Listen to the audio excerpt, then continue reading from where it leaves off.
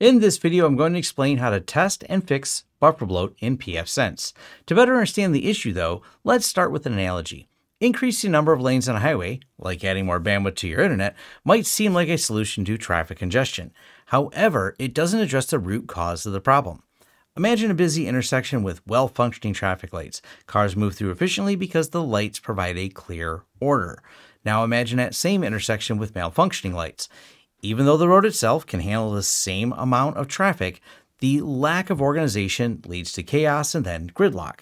Now, Bufferbloat is really just that. It is a gridlock because all the packets on your network can get to the router very fast, but if they're not managed once they get there to match the speed and match the bandwidth you have, well, you can have Bufferbloat where things are just kind of chaotically hitting the queues and not being queued really in a proper order. And that's what we're going to solve today, is how to set up the limiters inside of pfSense to solve your Bufferbloat problem. But we'll touch on traffic shaping as well. So let's get started.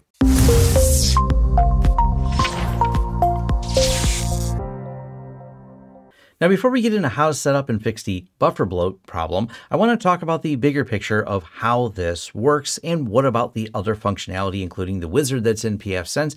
And if you want to dive deep into the science behind how these queues work and some of the challenges that can come with them, there's a video that Mark, I believe his last name is Furneaux, has done. You'll find that linked in the description below. This video is about 40 minutes of explaining the science behind different types of traffic queues, traffic shaping, prioritization, and a really good deep understanding of how it all works. If you want to go deeper, that video, as I said, is in the description below. The version of pfSense he references later in the video is going to be a little dated, but the information as far as how the queues work is still quite relevant in terms of understanding the functional parts of it. And there is a wizard within pfSense if you want to go and do the fine-tuning of very specific types of traffic and set the prioritization based on the way it identifies the traffic.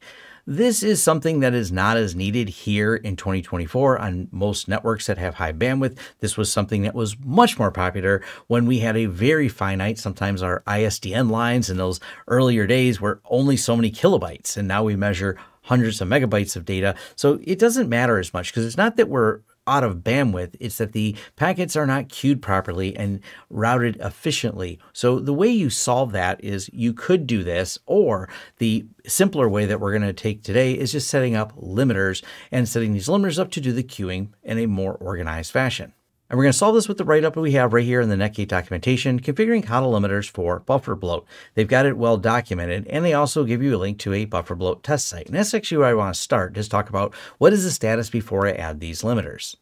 And you can see my Bufferbloat grade of C. That's not ideal, especially when you think about 123 milliseconds can be bad for gaming or any type of latency sensitive application such as voice. So we have a download of 600 and an upload of 80. So we know what my bandwidth is, and we're not going to really be changing much on the bandwidth.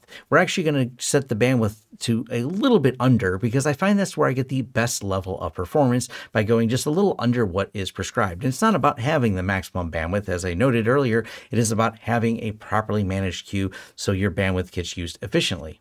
Now there's several steps to this and they're really simple to follow. So I'm not going to go through all of them. I'm just going to give you the idea of how to do in pfSense and I'll show you the finished setup here. Now we go to Firewall, Traffic Shaper, then Limiters, and we want to build a new limiter.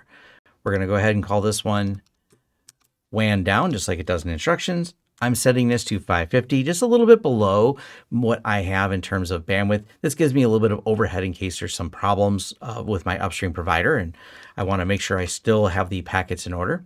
We'll leave this at tail drop. We're going to change this to FQ CoDel. Queue length, we're going to specify 1000, just like it does in the instructions here. And we'll scroll down the bottom and hit save. Now, after you've done that, we want to go back here and check the ECM box, just like the instruction says. Hit save.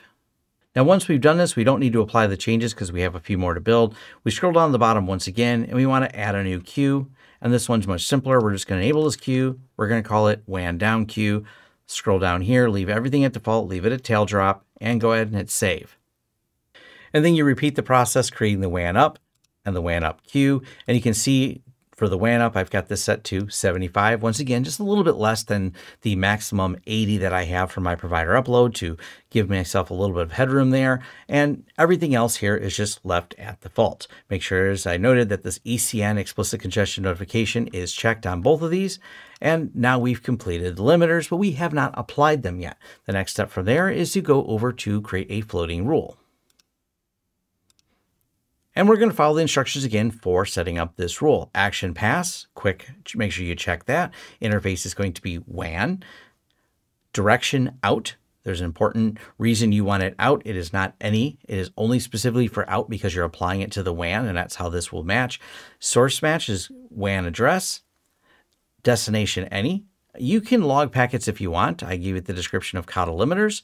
We're not worried about any of this until we get down here. And this is really important. We've got the WAN DHCP gateway. This is the one I want to apply this to. But yes, you can apply it to other gateways and other interfaces for other reasons. But for simplicity, we're just applying it to WAN.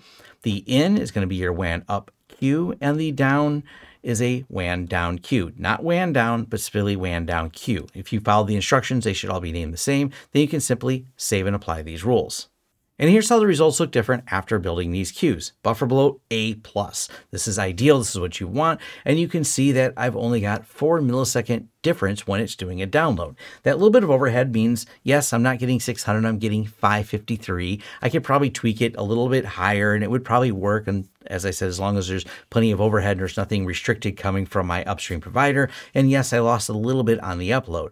But if you're someone dealing with high latency issues or latency sensitive applications, especially in the gaming world, this is a huge improvement over the way it was. Latency will drive you crazy, as anyone knows, and the lag from it is just, well, the difference between winning and losing many matches, as any gamer who's probably watching this video is extremely aware of. So that's all you have to do in pfSense to get this set up. Now, one quick troubleshooting tip. Existing states on the firewall will remain where they are even after you create this floating rule. Only new states will be going through the floating rule, which means if you had that browser open and you had just done the Bufferbloat test and you apply the rule and rerun that page and do it again, it may not go through the floating rule because you have an existing established connection. But if you close your browser, restart your computer, etc., the states will fall off and start new ones, and then we will know it's going through the floating rule. You can also mouse over on any rule inside of pfSense, and it'll tell you the states that are going through that, so you know that they're being applied properly. But it's one of those little troubleshooting things that you can think, well, maybe it's not working properly. But remember, sessions don't get broken when you reload firewall rules, but you actually can force and clear the states. There's an option for that, but watch my troubleshooting video to talk a little bit more in depth about that. Just a little thing that you kind of need to watch out for. Like and subscribe to see more content from this channel. All the links of things I talked about, as I noted, are down below, including that other video that dives deeper into how the traffic shaping works in general, or queuing and all the related things. That video that Mark did is a little older video, but boy, that's really good. Head over to my forums for a more in-depth discussion about this or other topics. Head over to lawrencesystems.com to connect with me on whatever socials are available whenever you're watching this video. And you can also stop and subscribe to my newsletter to keep up with things that are going on. All right, and thanks.